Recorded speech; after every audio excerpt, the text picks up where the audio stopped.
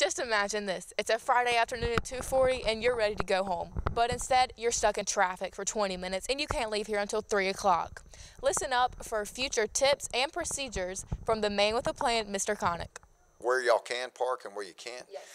Well, the reason that we designated the teacher parking up by the gym is because we're using the gym parking as like a loading zone for car riders, and we don't like a lot of movement up that area, in that area. And so the car riders will come up there and get in their car, and then when the baseball field gets finished, they'll be able to go on out the back so we can get a lot of the parking problems out of that main parking, and everybody will be able to get out faster. We currently have 785 parking spots here at Baker.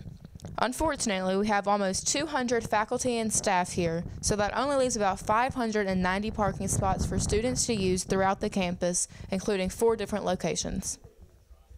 I wish we had more. You know, I really do. It would save a lot of problems as far as what we try to deal with on a day-to-day basis as far as trying to accommodate everybody. Here at Baker, parking space is limited, but Mr. Connick has tips for smoother traffic. Not park in the major thoroughfares because we don't want anybody's car to get hit. So you need to be out of these main areas. Don't start parking illegally there because we'll have to put a boot on you and tow you off just for the simple fact that we just can't have you parking. Administrators do understand parking here at Baker is limited. However, safety is still their greatest concern. The main thing is we just want to make sure that, you know, safety is the #1 concern and nobody's parking illegally.